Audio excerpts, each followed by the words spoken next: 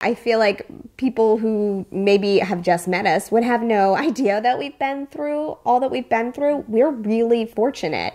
And so our lives from the outside really do look pretty similar to the way that they did.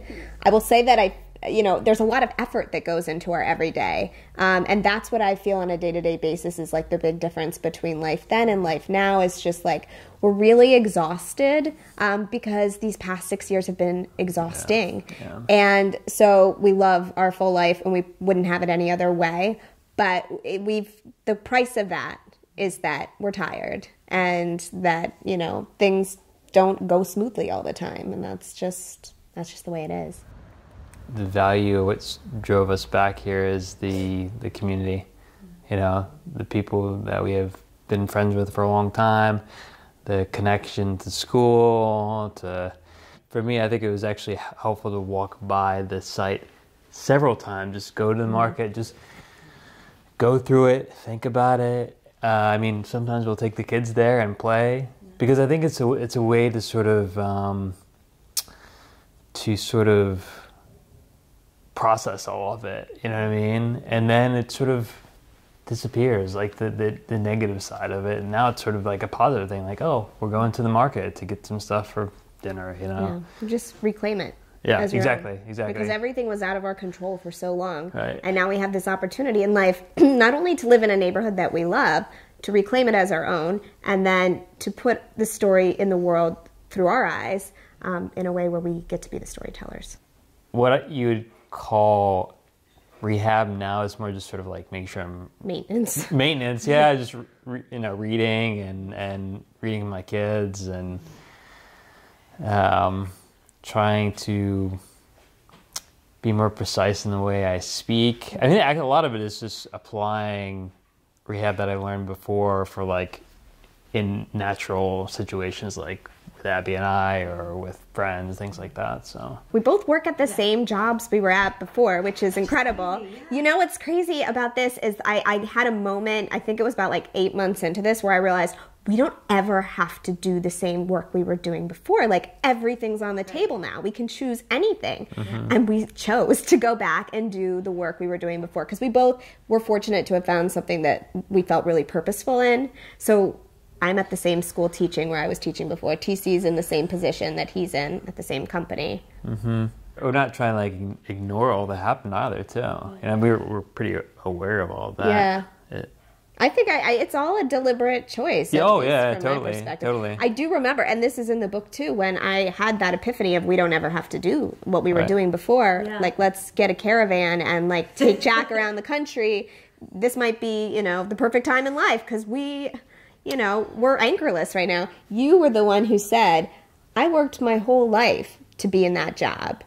That's where I'm going back to. And you were very clear about it right away, that everything that you had put in place, that had been a deliberate, wanted decision in your life. Yeah, maybe just me just sort of swimming upstream, be like, despite all that happened, we can still go back to what we wanted, I guess. Yeah. Well, we did want. Yeah, totally. Yeah. And it feels, but I would say, from the outside, it looks really similar. It feels completely different on the inside. Yeah. It's hard to be noticed on. It's hard to see colleagues who are just like really excelling, and it's the simple things that I think people take advantage, don't really recognize that like everything is very difficult for me, and I'm not as quick as I was before, but I am so happy just to be there at all, but that's like a internal struggle that I battle with it every day pretty much, actually. Yeah, this is so crazy though. Just throw them all in there.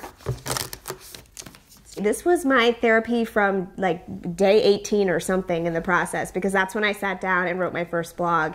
And I had no idea how helpful it would be to share the burden of this experience with others because it took the shame out of it. I think if I had tried to carry this alone, and all the isolation I felt and just all of the grief I was holding, I think I would have interpreted it as a shameful experience, something that like nobody could relate to. But because I immediately put it out there, I had people coming back to me to say, I know that feeling and I've been there too. And it may be a different circumstance, but I know exactly what you mean. And so then it sort of neutralized it for me. Like, this is all people's experience. I don't need to sit with it alone. I realize so often when we're describing what we love about somebody, we're actually just describing a reflection of how they make us feel. Like, oh, I love the way that he does this for me, or I love the way he makes me feel. And that is everything to do with ourselves and nothing to do with that other person and what's in their core. And so for me, it was this exploration of like, who is TC truly without all of these things? Because we cannot identify ourselves by our abilities. Those abilities are temporary. Who is he in his core, in his heart? And what I saw was this incredibly inspiring, tenacious, hardworking person that he had been all along, but I was just seeing it much more clearly. Man, did you get lucky with her? Oh yeah, totally. Yeah, it's amazing that she stuck with me. You know, she's my my hero, I would say, for sure.